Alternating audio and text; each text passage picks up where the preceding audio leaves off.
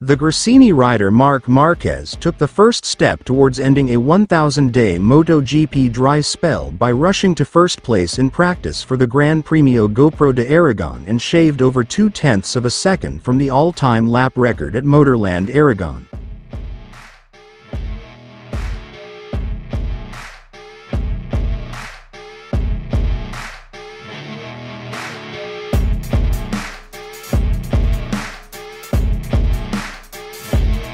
The slick condition of the new asphalt improved for practice and in the wake of fresh milestones for both Moto3 and Moto2 in their respective sessions on Friday. The surface was warmer and laden with more Pirelli rubber, and the MotoGP field marked the difference compared to tentative times set in the morning. Marquez led the pack for most of the chrono and set his Motorland landmark on his 23rd lap of 24.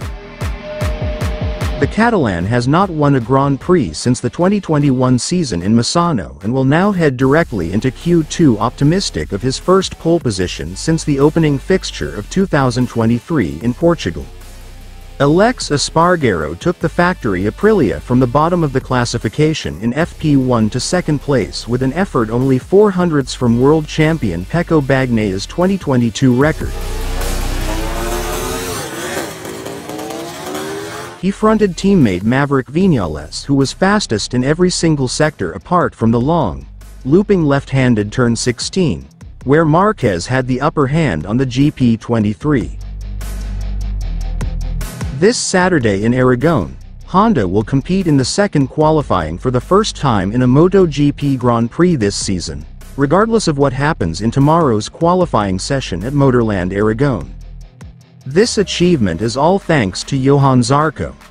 The French rider from LCR Honda became the first to take a Honda RC213V to Q2 in 2024, having posted the 8th fastest time in Friday's practice session, automatically securing a spot in the top 12 for qualifying.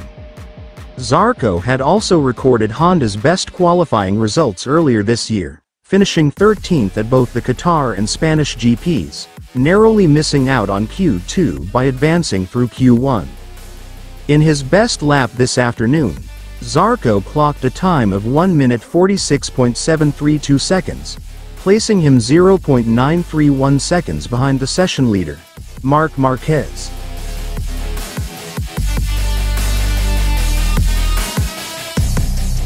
The second best Honda rider was Luca Marini in 17th place, while Joan Mir and Takaaki Nakagami finished in the last two positions. This result from Zarco is a glimmer of hope for the Japanese manufacturer, though it is clear that there is still much work to be done.